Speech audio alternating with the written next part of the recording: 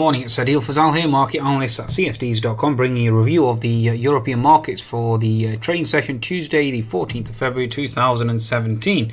Please be sure to visit CFDs.com and visit Trade Signal, signals and market updates from leading providers at www.tradesignal.com. You can certainly download the app at the Google Play and the Apple App Store. Okay, in terms of numbers, let's start off with the European markets, so you say Asian markets first of all.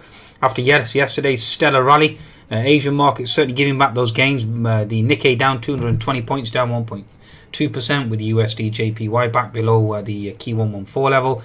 The Shanghai more or less flat, and the Hang Seng certainly negative. India certainly negative as well. Singapore negative. So Asian markets certainly lacking faith in the US market rally. Really, the market rally yesterday, one could argue, was more of a short squeeze as opposed to organic growth or organic-led demand for equities, given the reprieve over Japan and Canada, given Mr. Trump's rhetoric, okay, in terms of trade protectionism and tariffs, etc. Okay, so certainly reprieve. Now, USD JPY still falling below 114, okay, Nikkei certainly giving back those gains as well. And also we have Mr. Flynn now potentially resigning. So again, a potential domino effect in Mr. Trump's administration going forward. The political uncertainty certainly increases. We also have concerns with Le Pen still exist, with suburbs potentially being called scum and racist rhetoric back and forth. Okay, certainly doesn't bode well, especially with regards to German elections as well, French elections, Netherlands elections. Again, the uncertainty certainly is increased. German inflation this morning again certainly increased on the up in terms of Mr. Draghi and his ECB tapering or QE program. Certainly stronger arguments there for potential tapering. German GDP actually came in slightly weaker, okay, in terms of economic data. So again, certainly not good.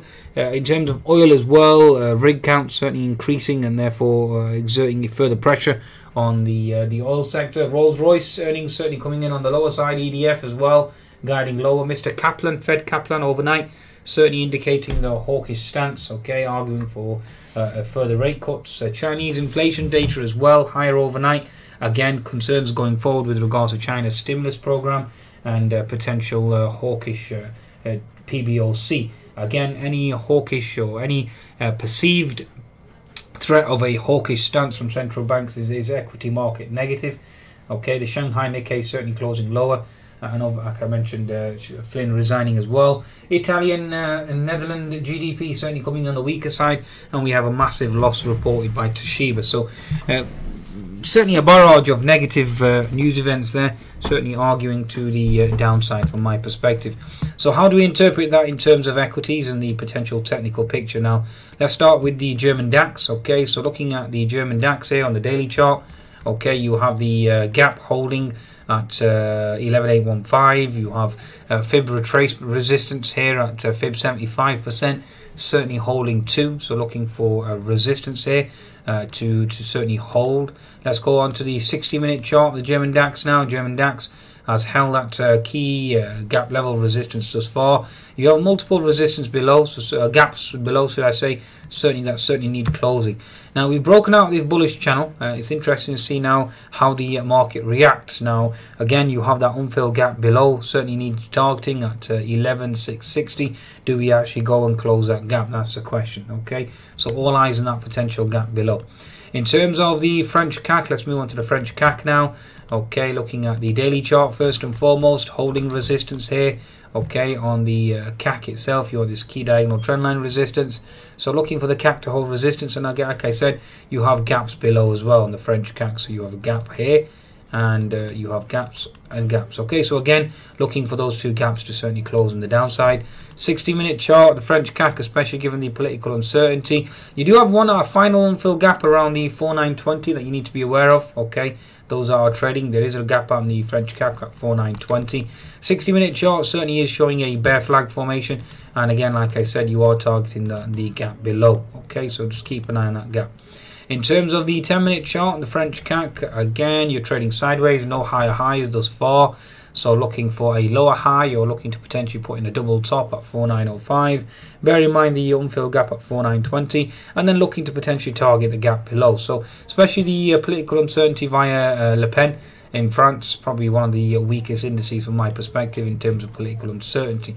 The FTSE 100 still defying the odds. Initially, you had Rolls Royce, so certainly earnings were weaker until we actually managed to turn around. Okay, and the turnaround was generally, certainly sparked by the weaker inflation print. So certainly something to consider there as well. So bear that in mind. Okay, so weaker inflation print certainly helping the actual FTSE 100 itself at present, and thereby negating the BOE's hawkish BOE's hawkish stance. Certainly encourage them to be more dovish. So FTSE 100 certainly rising on the back of that. Okay, in terms of the 60-minute chart, you're looking at potential double top, seeing that holds now 7298. I was actually short the FTSE.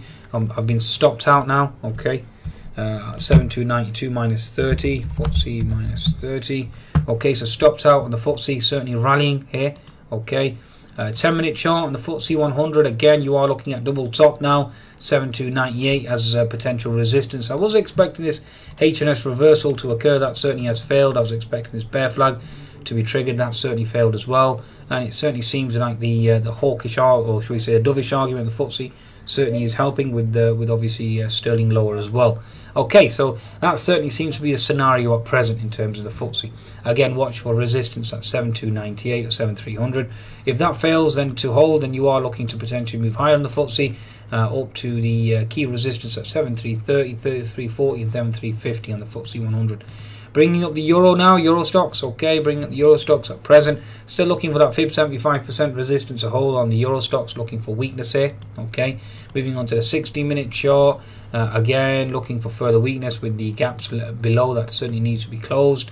Daily chart certainly is indicating the same message. Okay, and the 10-minute chart certainly looking for a lower high and potential double top to hold as well. Again, the unfilled gap remains in play at 3270, especially with the political uncertainty in Europe. Okay, I think that's a good summary of European markets thus far. Please be sure to visit cfds.com for your trading needs. Goodbye now.